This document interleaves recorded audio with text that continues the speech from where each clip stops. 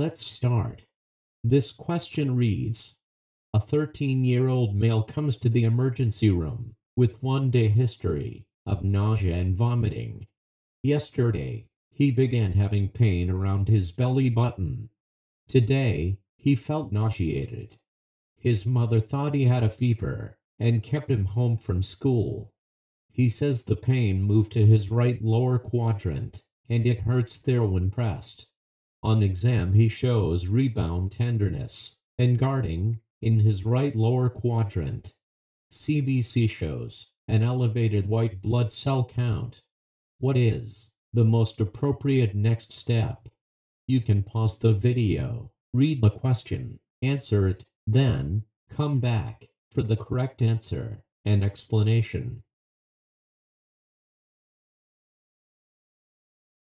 Okay, so the correct answer here is B. Appendectomy. This patient is presenting with the classic symptoms of appendicitis. That is, anorexia, fever, elevated white blood cell count, and periumbilical pain migrating to the right lower quadrant.